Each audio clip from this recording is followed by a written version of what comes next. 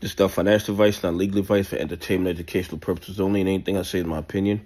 Please don't make any financial decision based on anything I say in these videos. That being said, hit the like button, subscribe button, all that YouTube algorithm stuff so you get the videos I put them out. See what I'm thinking, see I'm analyzing that data.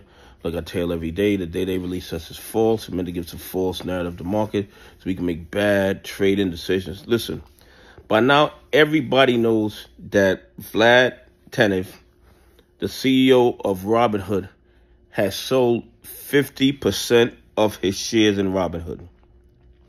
Now, there's a lot of speculation as to why he did that.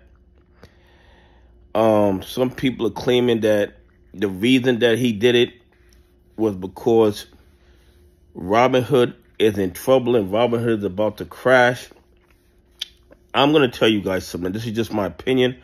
I'm not telling you to buy, hold, or sell Robinhood stock, but there's a distinct possibility that Vlad might know, not he might know, of course he knows. He knows things that we don't know. He sees things that we don't see.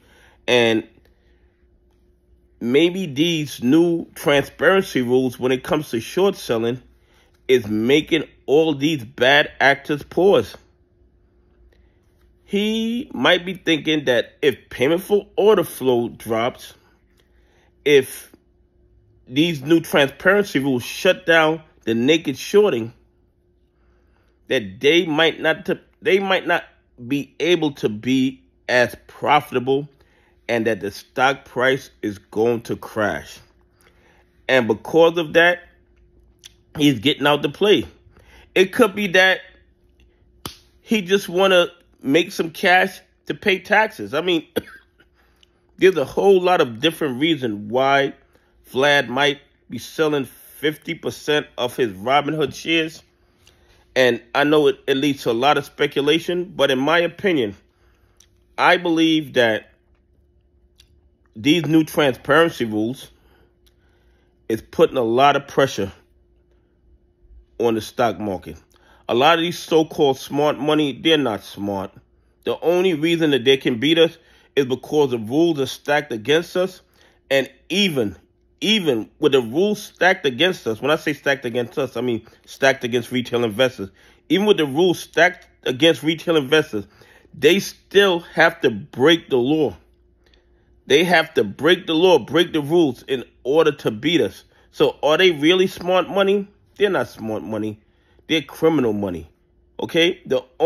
If they were so smart, would they have to break the rules to win when the rules are already stacked in their favor? They wouldn't.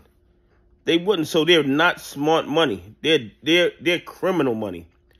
But I believe Vlad is selling his stock in Robinhood because he feels that the value of Robinhood is going to drop when these new rules are put in place, and with the possibility of payment for order flow coming off the table, that would greatly reduce Robinhood revenue. Anyway, please leave some comments. Tell me what you think. Why do you think Vlad is sold 50% of his Robinhood shares? Anyway, have a great day. God bless, and I appreciate y'all on this journey with me.